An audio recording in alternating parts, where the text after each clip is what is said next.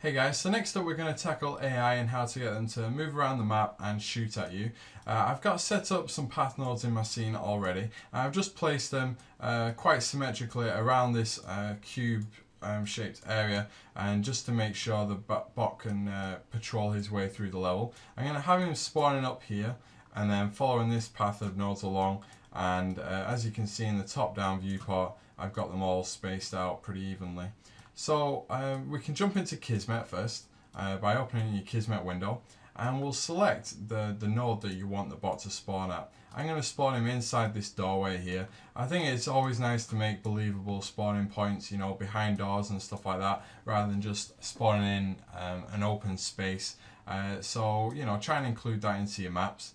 So I've got my spawn point selected, and I'm just going to, in Kismet, I'm going to right click, go to New Action, Actor Factory, and this is quite a powerful tool. It can spawn lots of different types of things, but for now we'll just use it for AI. So the first thing we want to do is on spawn point, with our spawn point selected, I'll just right click here and new object via using path node, whichever number that will be in your map, and then we'll change a few settings inside the Actor Factory. So if I just make this a little bit bigger for you to see. The first thing we want to do is this drop down blue arrow, create new object. We'll click this and go to UT Actor Factory AI. There's another AI further up the list, but make sure you choose the UT Actor Factory AI. And then with it clicked, we've got factory settings here. You can expand this space here if you can't see any of these options. And the first thing we'll do is in the pawn class, we'll give him a pawn class of UT pawn, which is just towards the bottom of the list. You can change your control class to UT bot, but in my experience it doesn't really change too much for this specific example, but I'll change that anyway. And then I'll also take give inventory AI, give default inventory, sorry, and add to the inventory list, and I'll give him a shock rifle. So all we've done here is check default inventory, added a new item, pressing that green tick, and just chosen shock rifle from those settings. And that's about all we need to change in this Actor Factory so far. So if we just go ahead and throw in a level loaded event by going to new event, level loaded, and we'll just hook that up there. Making sure you've rebuilt your paths if you've only just placed them. And then if we right click and play from here, we should be able to spawn a bot. So as you can see, we've got a bot here. It's not got any behavior right now, but we can see he's got his shock rifle in his hand, and we know he's alive and moving and stuff like that. So now we can start giving him some properties on how to actually shoot at the player and move around the level. So the first thing we'll tackle is how to get him shooting at the player. And you can do this with new actions inside of AI, and we've got start firing at and stop firing at. But these haven't got the fullest amount of control that we'd like in the scene. We can pick those straight off, but what I'll do first is I'll go into MISC and I'll select trace from MISC. And what this does is it creates a trace between me and the bot, and it's saying, you know, if he can see me, then start shooting, but if not, then don't start shooting. Because if you select start firing out straight away, he'll just start trying to fire all around the scene, and it won't be too believable. So the start will create as the bot. So on the spawned, we'll create a new object variable from spawned here, and we'll give him a var name of bot. So now we've got a name variable here with a var name of bot. So on start, we can hold down the N key on your keyboard for named variable N, and in the var properties we'll type bot. So if all is correct, we've got a tick box here, and bot is speaking to bot. Alternatively, you could hook this up to there, but our sequence is going to get extended further down here, so we want to kind of create a clean interface here. So to start off with, the end is the player, so we can hold down P and left click, and that creates an all players variable, and we'll just uncheck all players for player 0. And so if he's not obstructed, now we can start firing at the player, choosing AI start firing at.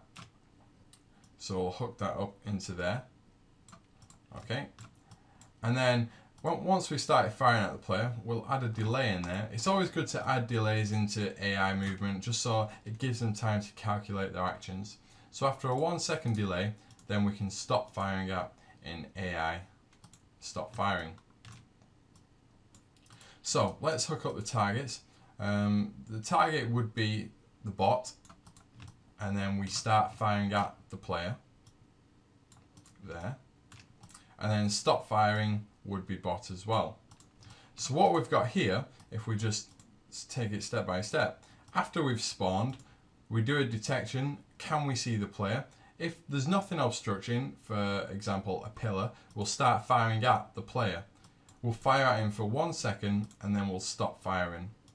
Okay, and so we'll add another delay in there after stop firing, and then we'll add another trace.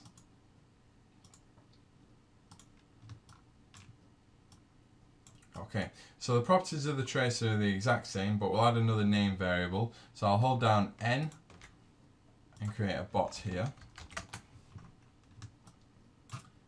and player 0 will be the end.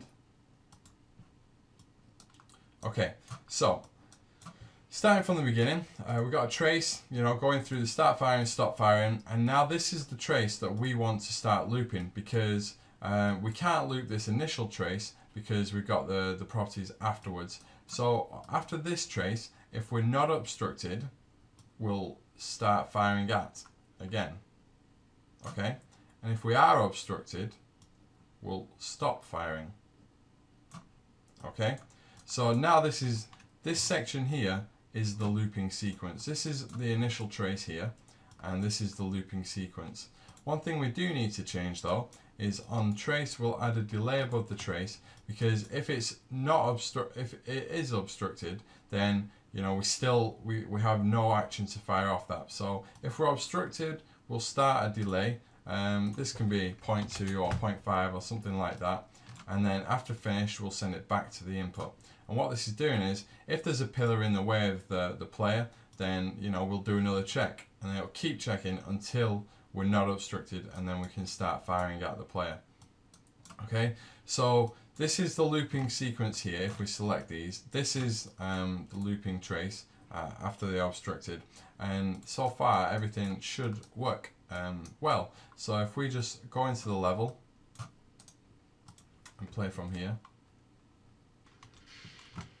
our bot is actually shooting and firing at us, so that's good. Even if we run out of place and we jump around, if he can see us, then he'll start firing.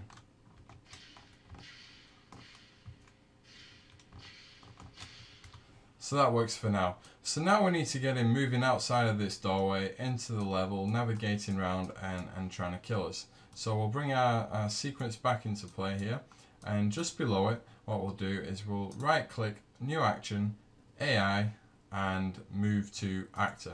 And this basically acts as, you move this guy around in the level to a certain destination. So from our finished output, we'll go to the in of the move to actor, and in our level we'll click on one of the path nodes and right click, select, and we'll select all path node actors. As we've only got them in this area, this will work out just fine. So it's a quick and easy way to select them all. So in your Kismet, right click on destination and new object vars using path nodes, and that'll add them all into there. So all these destinations have now been added into the move to actor. Okay, the lookout of this will be the player. So when the bot's moving around, he'll want to be looking at the player. Change it to player 0 again, like we've done previously.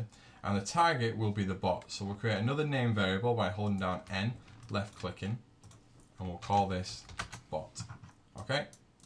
And so the next thing we need to do is, we don't just want him to move once. Kind of like in our trace sequence, we want a looping element of the director.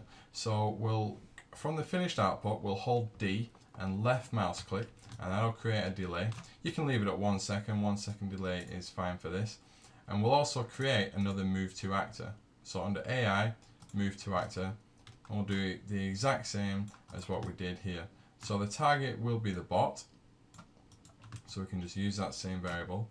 Look at the player again, and the destination will be all these path nodes. And instead of selecting them all again, what we can do is we can right click on this destination, copy the connections, and paste them.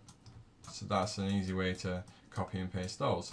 And now we need a delay function in here so that we can keep moving to the actor and you can continuously make him move around the level. So we'll hold D again on finished and that'll create an output. And from the finished we can go back to the in. So this is now another looping sequence where once we've spawned we tell him to move to any one of these path nodes here. So if we just comment those, they're your destinations. So any of those, he can pick randomly, whichever one he's closest to he'll move to, okay, while still looking at the player. And then while he's running, he'll be thinking of the next move to actor and pick another one of these destinations, and then he'll begin the sequence again. So it'll become a continuous loop of finding destinations and moving to them. So that, along with the trace, should allow our bot to move around the level and shoot at the player as well. So if we just test that out now.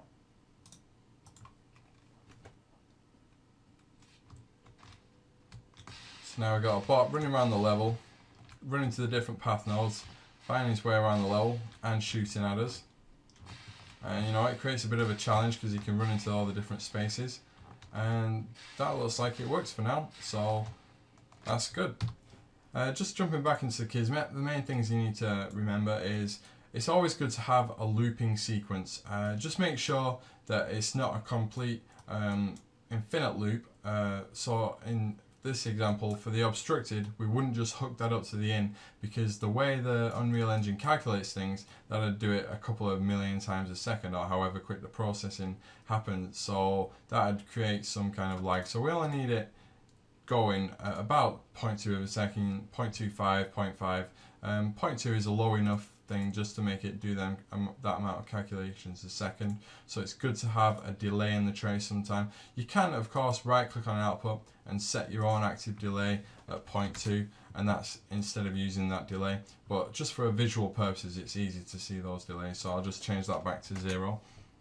And so then we start firing out. So we have our first trace in here, but then we want to loop the trace back around. So if he is obstructed, then you know we'll put it back into this first delay here to stop firing, because we don't want him firing when they're obstructed. And then the not obstructed would be the start firing out, because you know he's not obstructed, he can see the player, so we want to start firing out. So that is your looping trace. If we just comment that, and this one would be the initial trace. Okay, so we've got, just in recap, we've got an actor spawning, we've got use UT pawn and UT bot, and we've given him a shock rifle. We've given him a var name of bot so that we can reference him further on in the sequence to create a less clutter of wires. We've also spawned him at a path node behind a door. And then we've got the initial trace, whether he can see the player or not, and if he can see the player, then we start firing at him, then we stop firing and check to see if we can still see the player, and if we can still see the player, we'll start firing out, and if we can't see the player, we'll stop firing out, and then the trace happens over and over until, you know, when he can see the player, he will start firing. And then on our move to actors, we've got the initial destination here. This is where he first moves to, and he picks one of these points in the level to move to, and while he's moving he's looking at the player, and so he can still be shooting at the player, and then he finds the next destination, which will be another place closest to his path node, and then with another delay in there we'll loop back to the beginning, so he's continuously moving around the level and shooting the bot. So that's a nice easy setup for detecting the player and where he's moving to, and yeah, thanks.